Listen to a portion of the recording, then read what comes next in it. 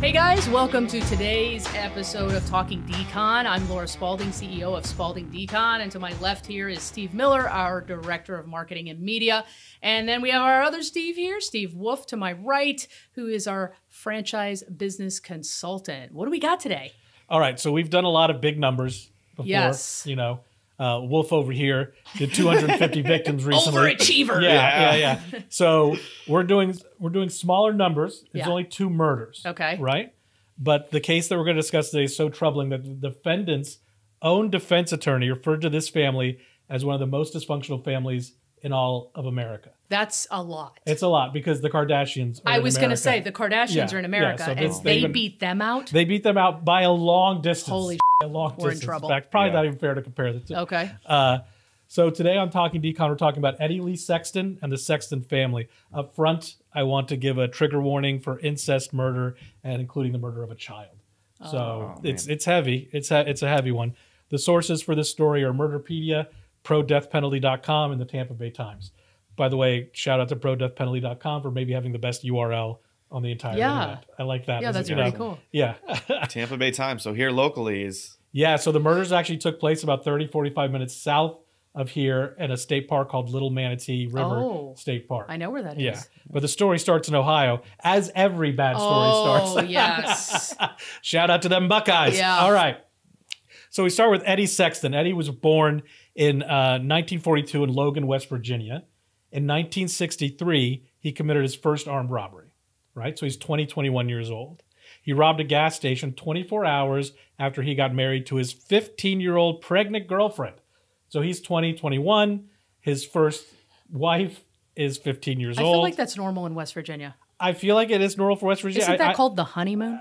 It's called a little too old. A little too old, yeah. His wife divorced him right after giving birth to the kid, which good for her.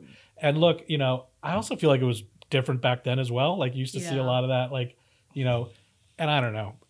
I couldn't even talk like, oh, so I'm 46.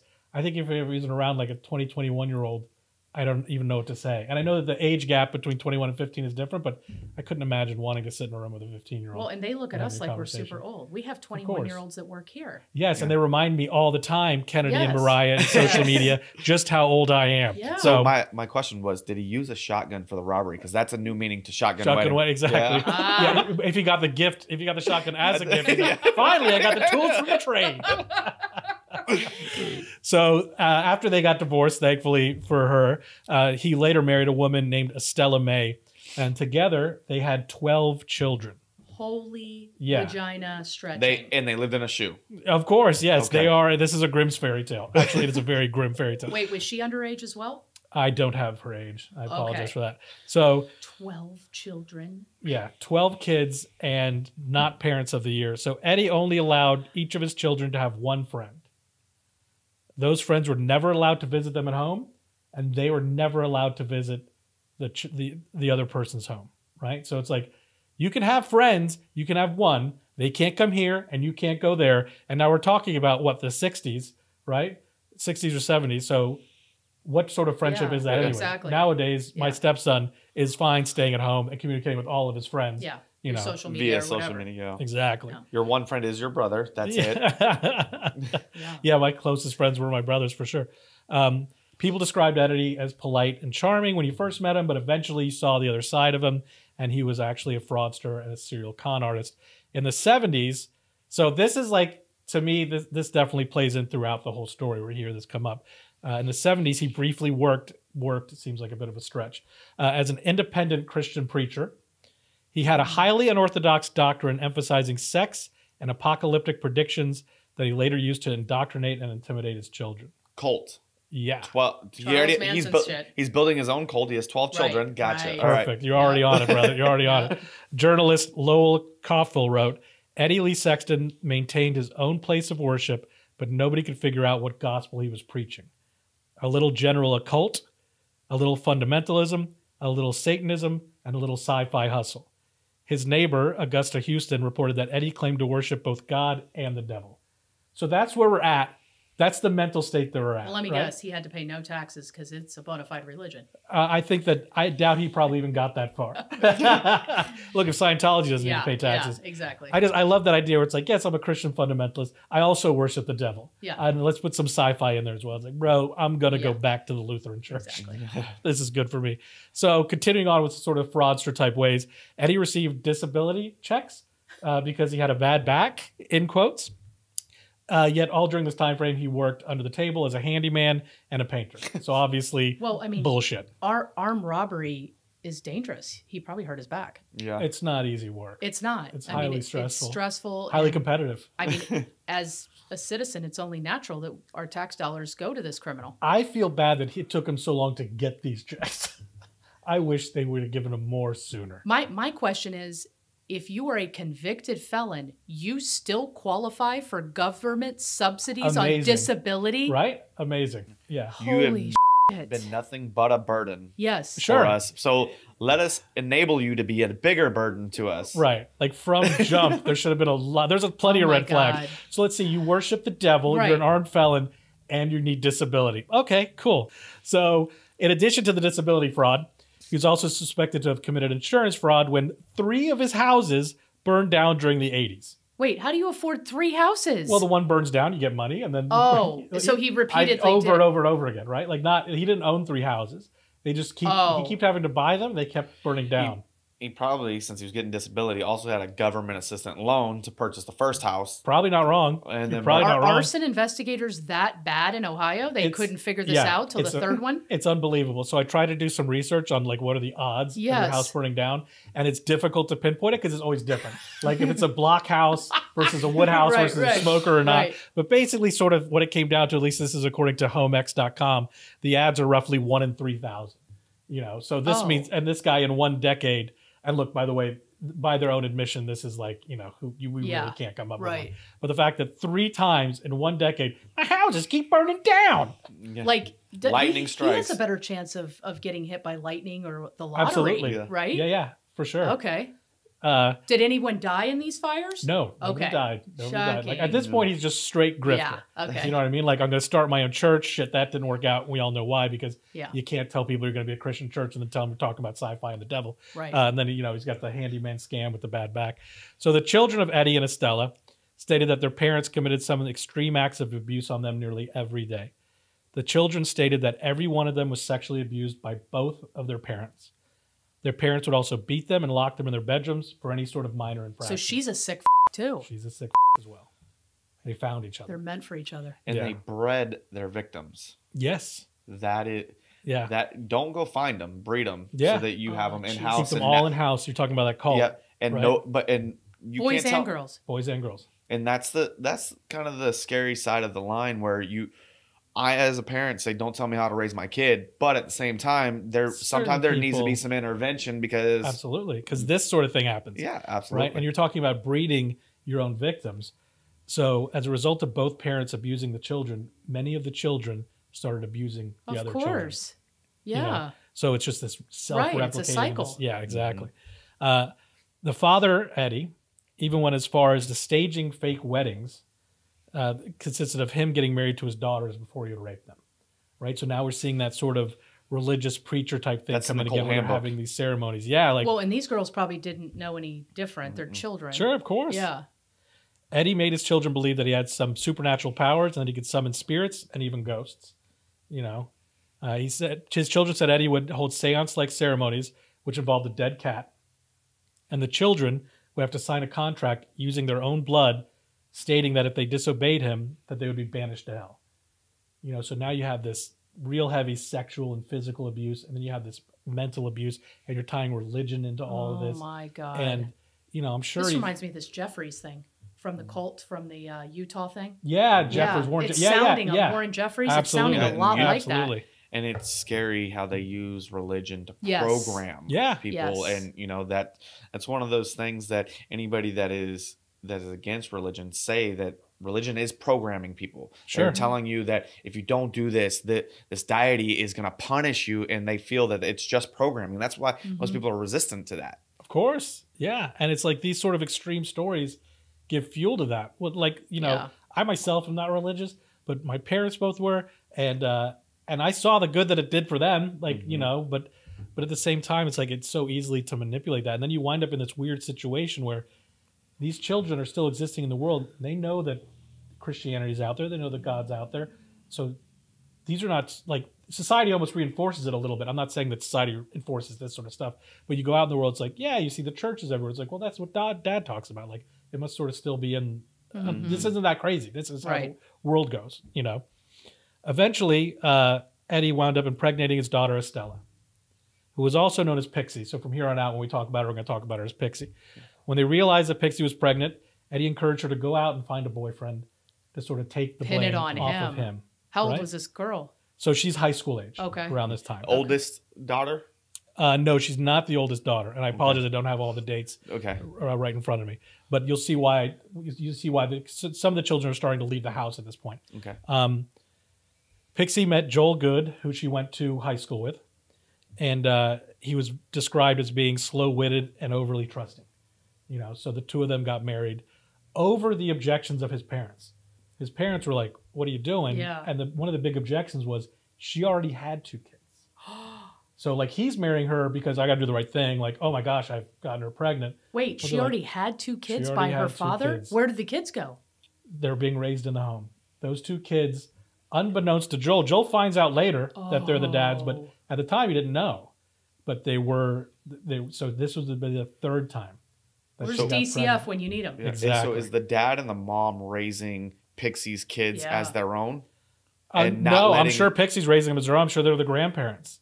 You know, but publicly, I'm sure it's publicly. I'm sure it's father too, though. Yeah, yeah.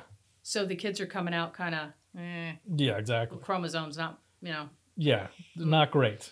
So after Pixie and Joel married, she gave birth to Skipper, the kid. So the Sexton household, surprisingly to nobody, was under a great deal of investigations. Like we're asking, where's DCF at? What's going on with this? They knew something was going on, and they had a file going back on them starting in 1979. All right. And this file apparently was very thin. There wasn't much in it, you know, but they were on the radar, you know. Then finally in 1992. Yeah. So they come on the radar in 79. And then in 92, one of his daughters, Michelle, told employees at a women's shelter that the father was raping her. Okay. So that kicks everything off. When she made her claims, there were still 6 children living with the Sextons, right? So an investigation starts off. They start interviewing the kids.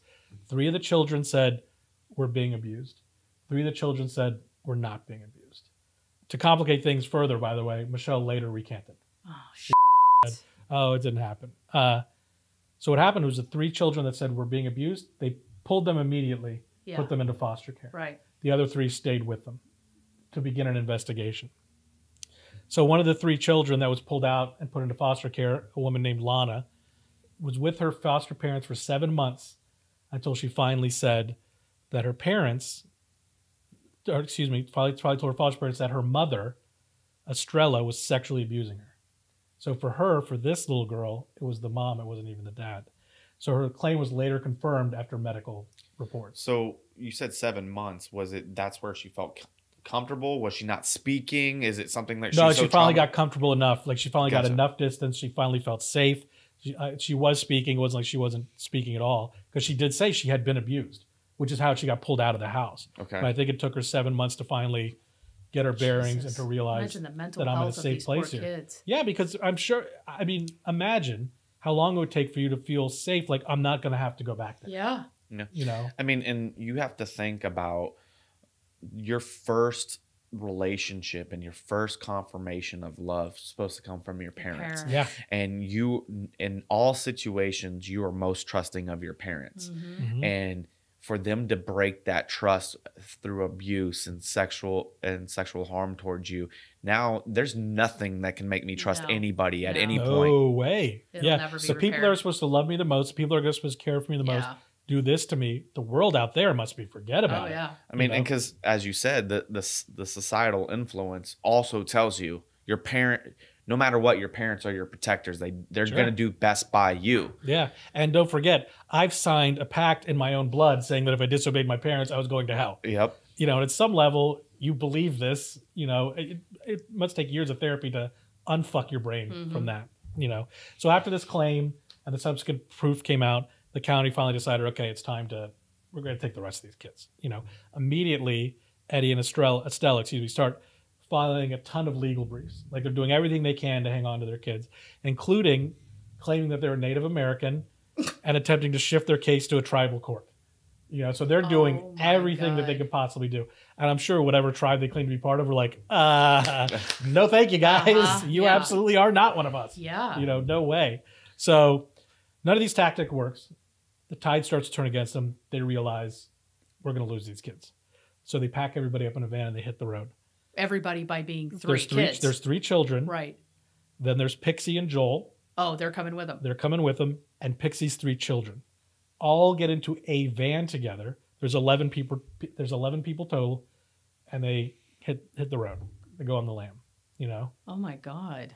11 people in a van. In a smart car. Yeah, I'm thinking like a Dodge Caravan with blacked out windows that have cardboard over. They're probably on this road trip. They're sleeping in the van, piled up. Absolutely. With a Buckeye sticker on the back window. Exactly. And, like there's plenty that's disgusting in this story, but there's always these little things that stand out to me where I'm like, 11 people in a van. Like, oh.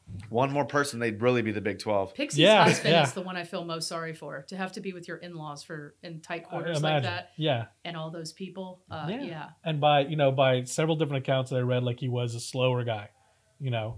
And so then it's like he thinks he's doing the right thing. So he comes, you know, he's like, oh, I've knocked this woman up, which is a very romantic way of me saying, but I've impregnated this woman. I'm going to marry her. I'm going to do this. And then it's like, oh no, I should have listened to my parents. Like now I'm in a van with 10 other people traveling to Oklahoma. Oh, that's where they're headed. That's where they're heading to Oklahoma to stay with Eddie's relatives for a few months. Finally, they stay there for a bit and then they head down to Florida, as all good criminals do. You either go up to Alaska or down to Florida. And they wind up at the Manatee, like mentioned, the Little Manatee River State Park. It's in Waimama, which, like I said, is like 30, 45 minutes south of where we are. So during this time, the crazy gets ramped up, which is really saying something because of where we're already at.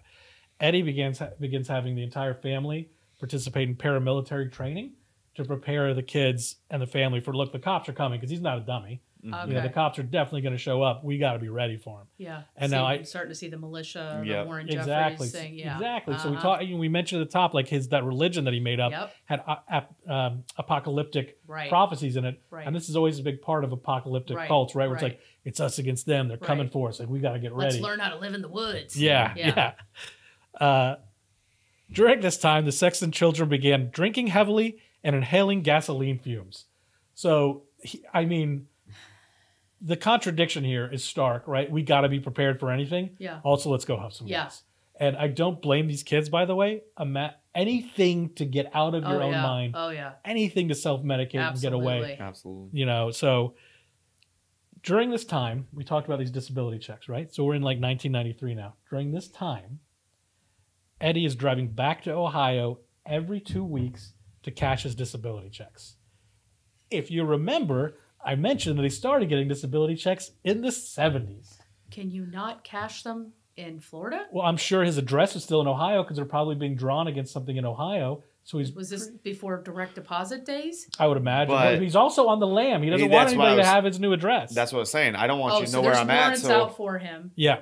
Yeah. So if I go back by myself, I'm the only one that goes to jail. Nobody else goes to jail. My wife. That's a hell of a drive for about $400 every 2 weeks, right? $300. So the Ohio courts had issued arrest warrants, but the cases were relatively low priority and was not initially well publicized due to family court rules at the time. Family court rules at the time wanted to keep the anonymity of child abuse victims. Right.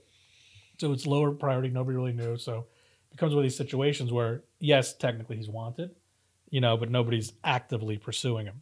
So on the night of October 20th, 1993, Skipper, the son of Joel and Pixie, is being fussy. He's being loud.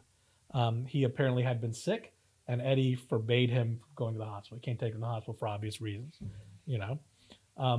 Eddie was nervous that if the kid kept crying throughout the night and kept making noise, people are going to get upset and they're going to start.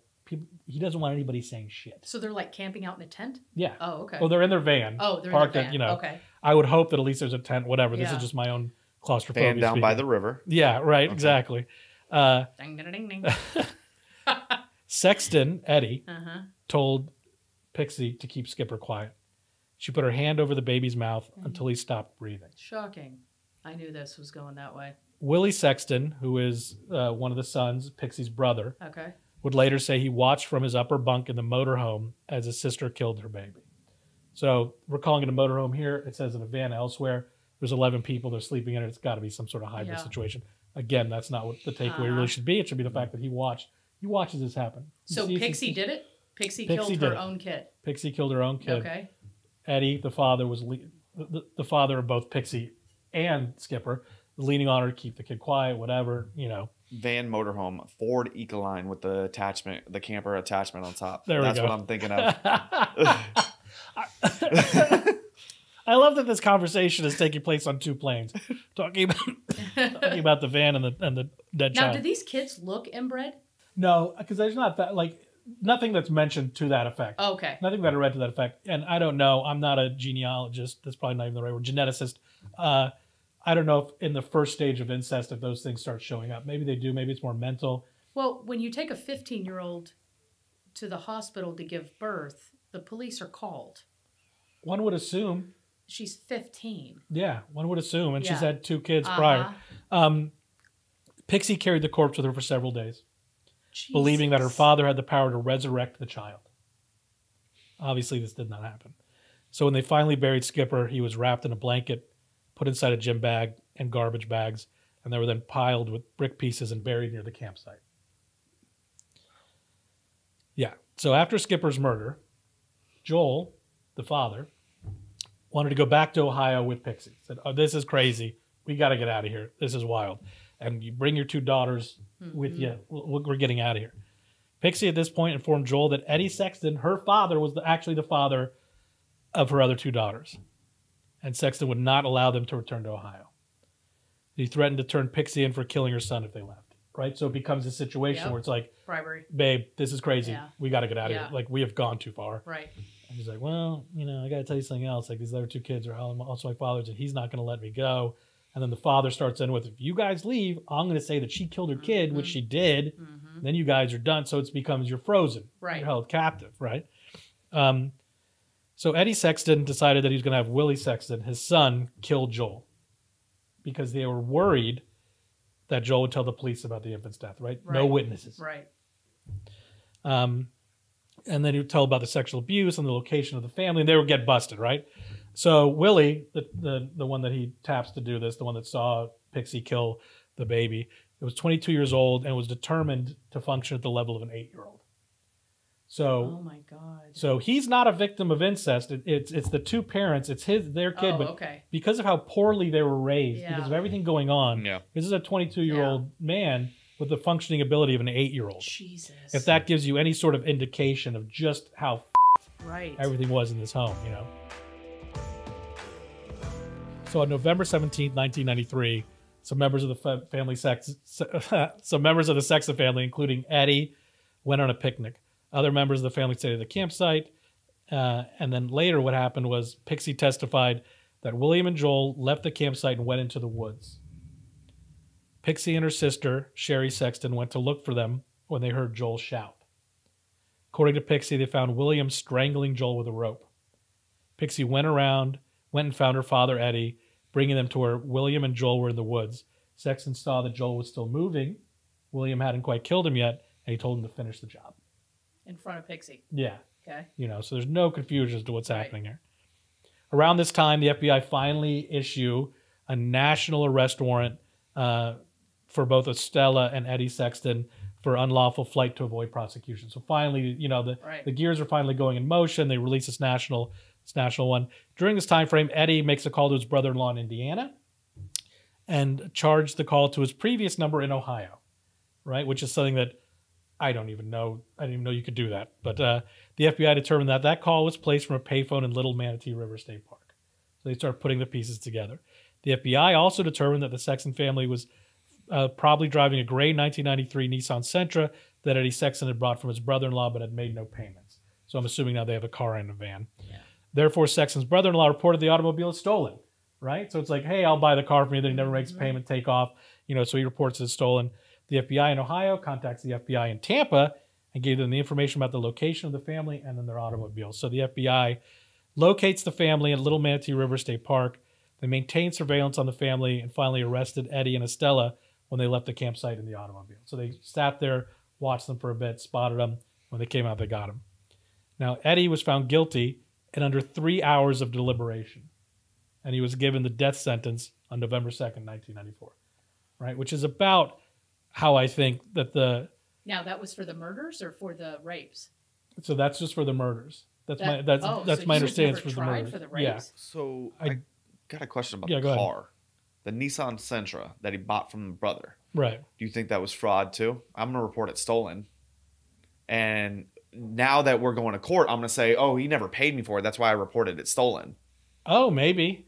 Like he's trying to cover trying to cover his own tracks, like it being associated with him, you mean? Yeah, absolutely. I'm going to report it stolen. Let me get my insurance to pay me for the car. I mean, you know, he's a family of grifters. I felt like he was helping his brother in some sort, and then once things started to come down, let me figure out a way. I'm going to report it stolen. I had nothing to do with that type of thing. Oh, yeah. So, like, the brother shows up and is like, hey, I need a car for a little bit. He's like, I got you, man. Yep. Like, and then you start putting the pieces together like, oh, no. Yeah, I'm going to be tied to this. Let me report stolen. Yeah. I guess it's possible. So what actually was he tried for then? He was tried for the murders. Just the murders? Yeah. Let me, while we're talking here, I'll look it up and make sure I'll double check it. Pixie was given 6 years for the killing of her son. Pixie's brother, Willie, pled guilty to second-degree murder, and he received 25 years. While Estella May received a 2-year prison sentence for her part in abusing Lana. So if you remember that young girl that after 7 months, like she got 2-year prison sentence for her part in that. 2 years. But then she had a second trial. Yeah, which is crazy, right? Yeah. But then she had a second trial in which she was charged with over a dozen abuse charges, and she was given life in prison. Okay. So I'm thinking that Eddie had to have been all these charges. It had to have been the rapes and the sexual assaults because she faced the same. Yeah. So thankfully she got life in prison as well. In 1997, Eddie appealed his case. His appeal was to overturn his conviction and grant him a new trial. His appeal was able to overturn it and give him a new trial. However, even with his new trial, he was still without a doubt found guilty and given the penalty of death over again, which is just like, go f yourself. Yeah. Yeah. Okay. Yeah. Good. You beat her on a technicality. Great. Let's run it up one more time. Because I would love to give you the death penalty a second time. Because I would love to kill you twice. What a waste of resources. Exactly. Jesus. Eddie wound up dying from natural causes in a correctional institution. And Estella May, the mother, the wife, died in October 2017 from natural causes at the age of 70, not 17. What about Pixie? So she did her prison sentence. I tried to find where she was. I tried to see if there were any updates on her. I was not able to find any updates on where she is. I would imagine that her time's been served. Like this, this was happening in the early to mid 90s. Yeah. She was charged with 6 years. She must have been out for a while now. Wow. And at least a cursory Google search didn't show up anything. What about when they were actually on trial? The kids that had moved out of the house that had already grown out. Did they testify at all? They had to have been because, like, here we have, Estella May, the mother, was charged with over a dozen abuse charges. Right. So I can't imagine they were able to put a case together without bringing the kids in. Yeah. They had to have been involved. And the kids had already started. Like, we know at least 3 of them said, I've been abused. Right. And I'm sure over time, like, more and more, I'm sure, I would imagine would have come out and said the same. I think the thing that would be hard there is being the 3 that left, constantly thinking about the 3 that stayed. Yeah. And what is my obligation to my siblings to get them free of this same punishment that I know and I've witnessed myself them doing. Right. But they are so scared to speak up against the mother and the father.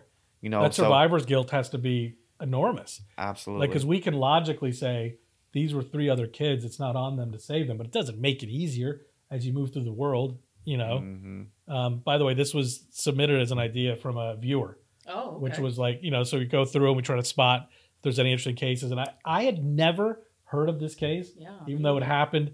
I was in Tampa at the time. I think it was 19, 20 around that time. So I was but I don't recall this at all. I don't either. But he has the name of a rock star. Eddie Sexton. It really does. Doesn't he? Yeah. He sounds like a rock Eddie star. Sexton and the Hot Rods. Yeah, exactly. It being here hometown, I've actually been to Little Manatee River a couple of different times. Yeah. I'm gonna ask for a discount next time now that I know the story. I know what happened here. Exactly. This is one of those, like, just, I don't know how this isn't a movie.